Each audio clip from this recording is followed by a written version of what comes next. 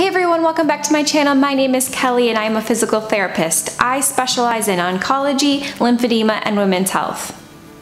I'd say the number one thing I get asked on a daily basis is it safe to exercise, or when am I safe to exercise after my breast cancer surgery?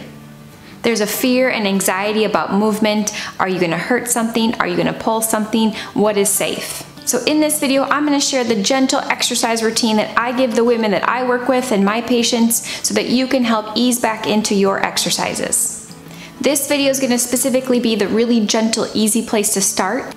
I am gonna make another video on more moderate or progressions of these exercises. So if you feel like you go through these and they're way too easy, make sure that you subscribe down below so you can follow along and see when that next video comes out. Before you start any of these, make sure you talk to your surgeon or your doctor so you know when it is safe for you specifically to start exercising again.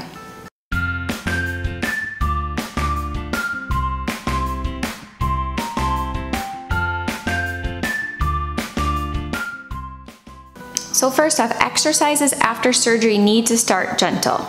The first 10 to 14 days, you really just want to take it easy. You want to avoid repetition or a lot of movement because we don't want to cause a seroma, which is just a pocket of fluid that can happen if you exercise too quickly, and we don't want to open any of the incision sites up. If you have your drain still in, you don't want to be raising your arms over your head, so be sure to wait until they are removed or talk to your surgeon for personal guidance. We want to start by focusing on getting your pain down with gentle movement, getting your range of motion back so you can reach over your head, help improve your posture, because if you have this long term, you're going to cause more shoulder or back issues. If you have any pain during any of these movements or exercises, make sure you scale back or cut that exercise out completely. So the first gentle exercise is just looking at your neck movement. Your upper trap muscle, which attaches to the base, kind of where your hairline is, goes down your neck and down out toward the side of your shoulders. After surgery, things get a little tight in the front, and so we want to make sure that we're getting these areas stretched out and moved too. So you can just do neck rotation, where you look one way, feel a gentle stretch down across the front, and then the other way. And same thing, you should feel this almost down into the front. I gently go back and forth, just pausing for a second or two. If you feel like you need to stretch, you can hold a couple seconds longer, but otherwise going back and forth about 10 times. The next exercise is doing gentle shoulder rolls. So you're gonna bring your shoulders up towards your ears, back and down and around. When you go back and down, you may feel a gentle stretch across your chest. This is pretty light, but it gets some movement, gets some blood flow in the pec area where the surgical site is. So doing about 10 repetitions, large circles all the way around. You can go either direction if you want, that is just fine. The next exercise is doing more scapular squeezes, as we call it. Again, the number one thing that I see is that women will get tightness in the front of their chest, so their shoulders will come forward from tightness from surgery, from swelling, and really just guarding patterns. But we also get into these bed postures from work, from being on our phones, or our iPads, or our laptops, and so we want to make sure that we're opening up the chest wall so we can get this area gently stretched out. So I'm going to turn to the side so you can see me, but what we're going to do is a gentle scapular squeeze. So I'm gonna pull my shoulder blades back in together. I'm thinking about taking my elbows and pulling them back behind me. So I'm squeezing back and then relaxing. And then squeezing back for a couple seconds and then letting go. And just doing a few of these throughout the day can help, again, very gently, very slowly, starting to get some activity and movement in that chest area. The next exercise we can do are wall walks. Now you're gonna need a wall or a door frame, and we're just going to gently reach up the wall until you feel a gentle stretch. Now, if you feel a lot of pull or a lot of strain during any of this, you wanna make sure you scale back. When you feel this, it's just gonna be really mild, maybe moderate in pull, and then come back down. And we're gonna go up and down 10 times. So I'm gonna turn my back so you can see me. And put your hand on the wall. You're gonna slide up, and then back down.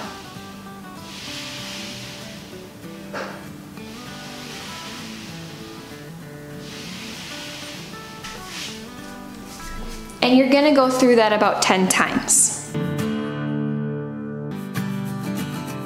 So the next exercise is gonna be a bent over row. So you can start without weight again, or find a 1 or 2 pound weight, or like I do, you can find a soup can, whatever works well for you. And you're going to find a surface like the countertop or the back of the couch like I do, and use it to lean on. So going up to your couch or surface, you're going to rest your forearm on top of it, and you're going to bend over so your back is as flat and as parallel as you can make it to the ground. If you have any back issues, you don't have to go that far, that's fine. But whatever you can tolerate forward, with that arm just hanging down towards your side with the weight in your hand, and then you're going to pull that hand towards the side where your armpit is. So you're gonna lift straight up, feeling that shoulder blade squeeze back, and then control down. Pull straight back and down. It's kind of like pulling a lawnmower to start, pulling up and down. Just making sure that when you get to here, it's not just your arm, but you're squeezing that shoulder blade back and together when you get to the top. Doing about 10 repetitions of that, control on the way down, and then again, you can repeat on the other side. So the next exercise you're gonna do is what we call scapular protraction and retraction. These muscles are around your shoulder blade area, and they help pull your shoulder blade back and down to bring your shoulder in a better alignment and avoid that forward posture. So you're gonna lay on your back, and with your arms straight up towards the ceiling, you're going to punch up towards the ceiling, keeping your elbow straight and your head relaxed, and then you can relax back down, and then you're gonna punch back up, holding for a second or two, and then back down. So up and down, punch up and down. So the next exercise is a bicep curl. We want to start with no weights, or if you feel comfortable, a pound or 2 is just fine. If you don't have a weight around, you can go ahead and look for a soup can, or you can get something a little bit heavier if you're ready, like a water bottle. Otherwise, find an object around your house that you can do that feels about a pound or 2.